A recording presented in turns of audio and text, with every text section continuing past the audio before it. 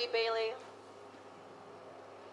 Did you really think me not being medically clear was gonna stop me from beating you down at Clash of Champions? You know, you would have thought after all of these years of using me, you would have learned a little thing or two from me. That's like about how 5 to or have 6 a long backbone. years. You know what you are, Bailey?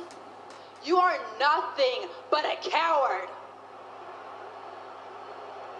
A coward that needed me time and time again to help you keep your title. You were using me every step of the way for your accomplishments, for your achievements. You were using me to become the longest reigning Smackdown Women's Champion in history.